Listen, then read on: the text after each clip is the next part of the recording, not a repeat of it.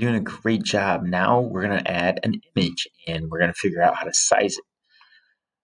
So the first thing we're going to do is we're going to find an image. And so you can do something that goes along with, what you've been writing so far. If you want to add an image after the introduction to computer science, or you want to find a picture of yourself, or I'm just going to go with the Chicago Cubs right there at the very bottom. So first thing I want to do is either in your Google Drive or on like your desktop, you're going to add a folder. And I'm just going to right click and go new and folder. And I'm just going to call this Repl and open this back up and open up a tab and type in Chicago Cubs. Find an image. And we want to remember that we want to do things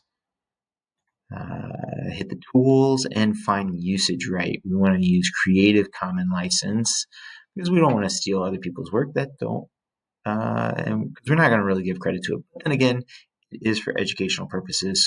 So as long as you're doing this for educational purposes, you are not breaking any copyright. However, it's always good to give credit where credit's due.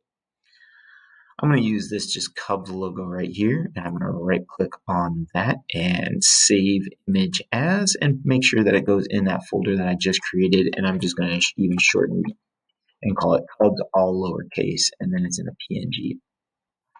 Save, you see it loaded down there. So when I go back to my Repl, first thing I'm going to do is drag it up to these files. And yours, it'll probably be the first one, so you won't get that like error that's popping up there.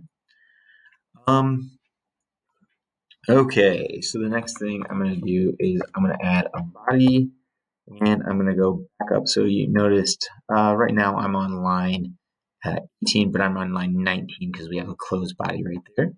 I'm going to type in the letters IMG and hit enter. Okay, there's two ways to add images. The first way you can do it is right click on here and hit let's see, copy link address, and then you can go in here and you can hit paste, and sometimes the link is pretty short and sometimes it's pretty long. So in this case it's pretty short and it does the trick. However, if that website ever changes, then you're in big trouble. If the website changes, if the website link changes, if the image in that website changes, you're in big trouble, and all of a sudden your image is gone. So what I'm going to do is a little bit different. I'm going to do what I just did, and I'm going to type pub.png because it's grabbing it from right here. It's grabbing it from that folder from our files right there. The next thing I'm going to do is I'm going to change this, and I'm going to put an alt Cubs. So now when the image is there, it's going to give it the name as Cubs. You'll notice it's a capital C in the Cubs.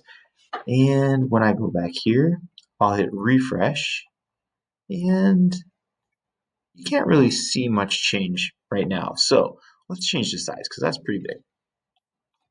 So I'm going to start typing the word width, but I'm not going to type the whole thing. I'm just going to hit enter. And let's change that to 25, and height, and I'll change that to 25. And I will come up here and hit refresh. And you'll notice that is super, super small.